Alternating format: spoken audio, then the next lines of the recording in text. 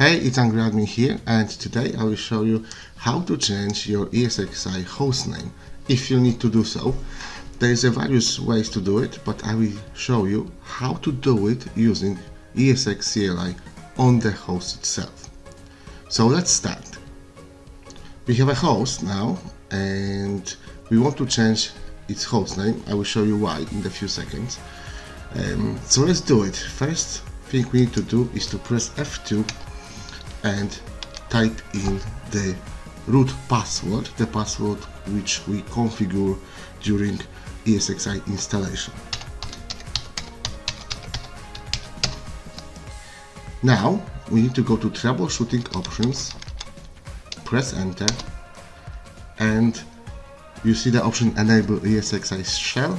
Just press enter over here and the shell is enabled.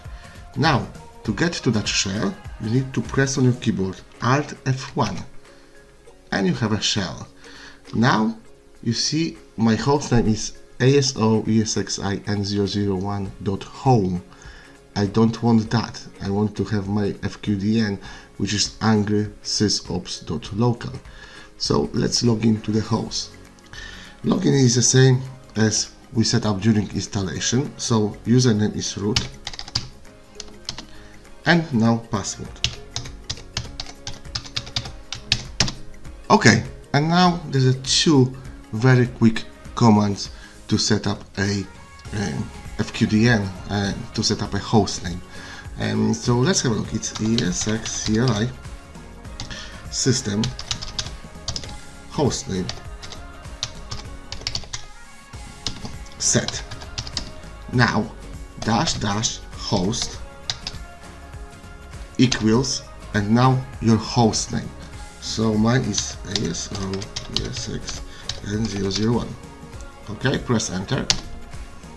And another command is exactly same, but instead of host, you put here FQDN. And we put an FQDN, which is .angry_sysops.local, and press enter. And now let's check if that works.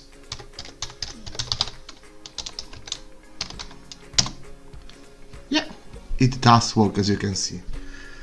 Okay guys, this was a short video. I hope you learned something new. I hope it was informative.